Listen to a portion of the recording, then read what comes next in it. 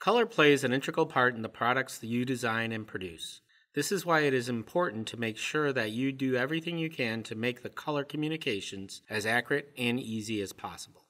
About 1 in 13 men and 1 in 300 women exhibit some type of color vision deficiency. It is critical for anyone involved with visual color evaluations to understand how accurately they can discriminate color.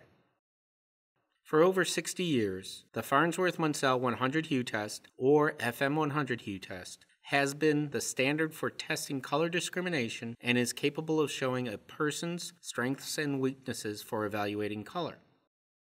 Understanding this allows you to ensure that they can accurately evaluate and communicate color decisions with others. Let's take a closer look at how the test works and how to administer it. The FM100 Hue Test consists of 4 trays containing 85 removable color reference caps and incremental hue variations spanning the visible spectrum. For each tray, the closer you are to the correct sequence, the better your color discrimination. One of the items that comes with the FM100 Hue Test as well is a certificate of conformance, which is coupled with your quick start guide in the test. The test results will reveal 2 things.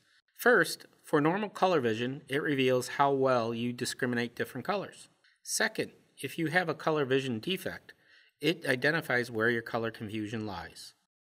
The test must be taken under standardized lighting conditions, such as those found in the SpectraLight QC or Judge QC light booths. We recommend that you use D65 or D50 depending upon your industry requirements. To administer the test, open one tray of colors and arrange the caps in a random order. Instruct the subject taking the test to arrange the caps according to color between the 2 end caps. They should not take too much time. If their eyes get tired, direct them to look at a neutral gray surface, such as the back of the light booth. Once the first tray is completed, place the cover on the tray. Provide the next tray to the individual taking the test. Continue this process until all 4 trays are completed. The test is then scored using the included FM100 Hue Test scoring software. To score the test, simply turn over the tray. Lift off the bottom panel from the tray. Take a look at the caps within the tray cover, and then arrange the caps within the software so that they match the order in the tray cover. Repeat this process now for all the other trays. A final score will be displayed within the software, along with a chart indicating what colors the subjects had problems discerning.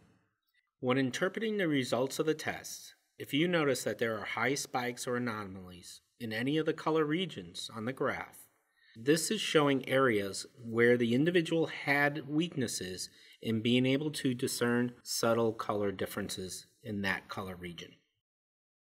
For a production or manufacturing technician, performing quality control, a score of 40 or lower is generally recommended.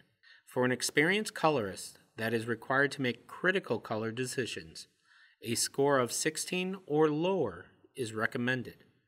Testing should be done annually, and scores should be recorded to determine how an individual's ability to discern colors is changing over time.